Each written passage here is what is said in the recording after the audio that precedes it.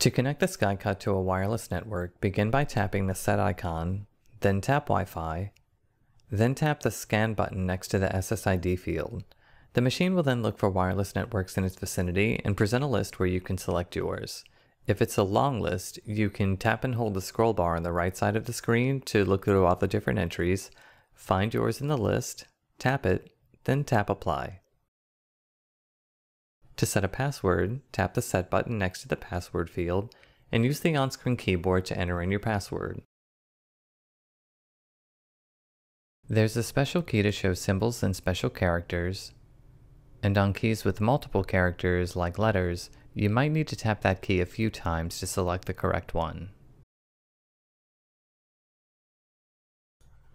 Once you're done entering your password, just tap the OK button, which is the button all the way at the bottom and in the center of the screen. Then tap Apply.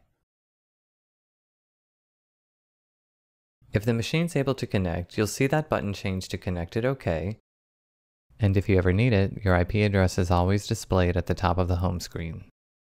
And if you're having trouble connecting, try moving the machine closer to the access point during setup.